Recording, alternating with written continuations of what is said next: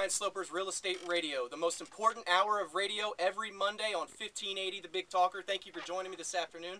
For those of you who don't know, Real Estate Radio is a show dedicated to keeping it current, enhancing your lifestyle, and building the Washington, D.C. Metro's marketplace and credit markets one home at a time.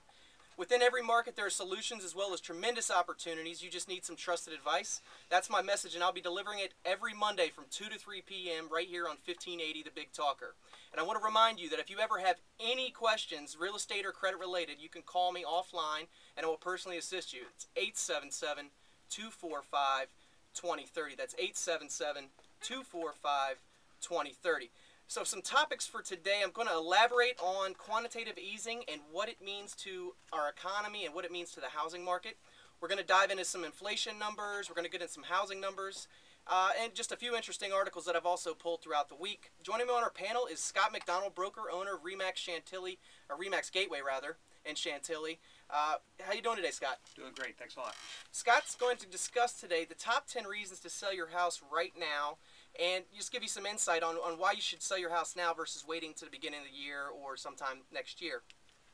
Another reminder before we get started that if you have any questions regarding any topics we cover today, just call the off-air number and I will give you free advice. It's 877-245-2030. So we're going to jump into some business insights from last week. On Monday, over the weekend, Alan Greenspan had basically came out and said that the U.S. borrowing the borrowers are actually borrowing 1/3 of what we spend. So basically, for every $10 we're spending right now, we're borrowing $15. So it's out of control. It's very out of control, and I mean, the basics of it is that we can't sustain that. Not for very long. We keep, basically kicking the bucket down the road, I think, and until I think both parties can come to some sort of agreement that spending needs to be cut, and you just can't keep throwing billions and billions of dollars around. I'm really fearful for what can happen long term as far as inflation is concerned. Absolutely. And the question is where's that cutting of the spending going to come from?